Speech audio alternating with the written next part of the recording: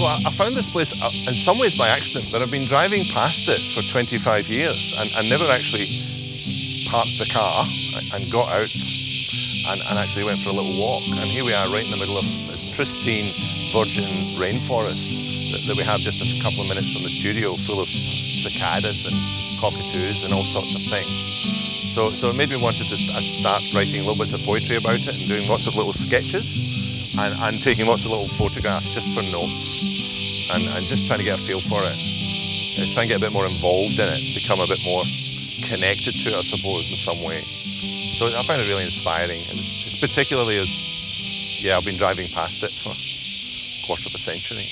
Yeah, to me, it's not landscape in the terms of classical landscape art, where you go out and do a representation or an illustration of something. It can be very beautiful, and we all love those, really, even though we pretend they're not very fashionable, we still love them.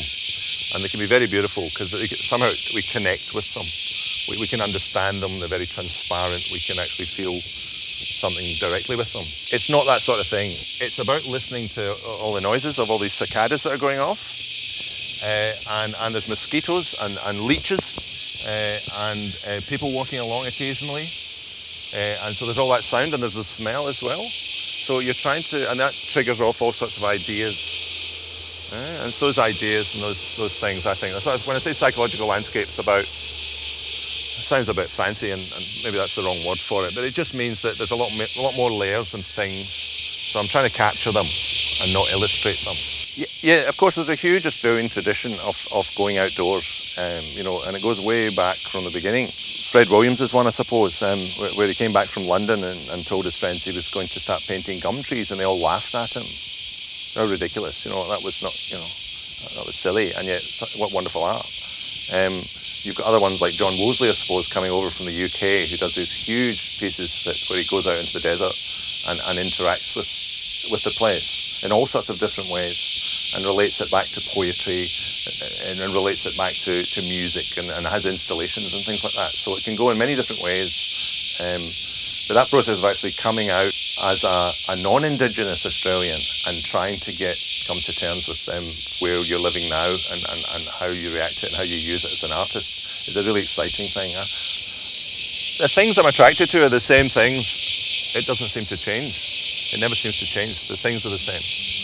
The same rhythms, the same patterns, the same colours and tones, the same way of seeing the world. That doesn't seem to ever change.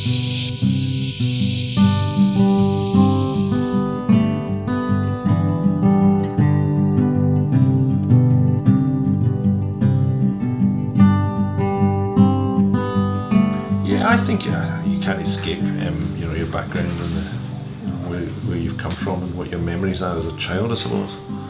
I spent 30 years in Scotland and I've spent 25 years here in Australia, so it's almost even. But I think you bring your culture with you, I think.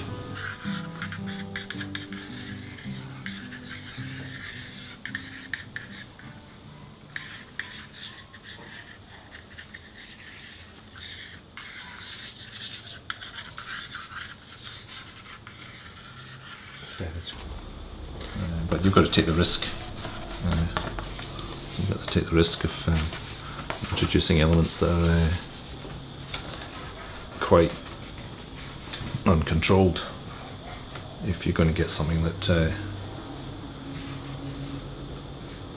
has that element of surprise. So just in a few seconds you can lay something like that down and now the process of what to do with it. And so that's sort of my current working, how I work at the moment with trying to use rhythm.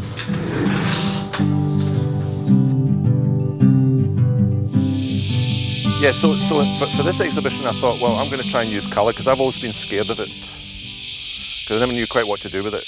And so I would use monotonal colours quite often, so I would just keep them all black and white or blue or green. I'd just choose a colour. So this time I thought, I'm going to go crazy. And I went to the shops and got the colour and I started just putting them on the canvas. And then, and that was amazing because it was all these new things started happening. And so now you were playing with all these different interactions because every time you put one colour on, it changes all the others. And so I've given myself permission to have a go at that. And it looks a bit wild sometimes to me, But that's the fun of it. And I think it better reflects the nature of these sorts of places. In many ways, they're uncontrolled. It's nature in its natural state, where all the old leaves and trees and everything just fall down, and there's all these animals and insects and everything all tangled up. And so I quite like that. It's the pattern and the rhythm of that I respond to. And so now it's a matter of playing with colour. There are times when I think it's nothing more than just seeking approval. And that's probably what most human beings are doing most of the time. And so to pretend that's not there is a mistake. It gets easier when you get older. When you're younger, you can't see these things, but when you're older, you can, but it doesn't matter. So that's the fun. I just enjoy it. I think it's great. I mean, imagine getting a chance to do this.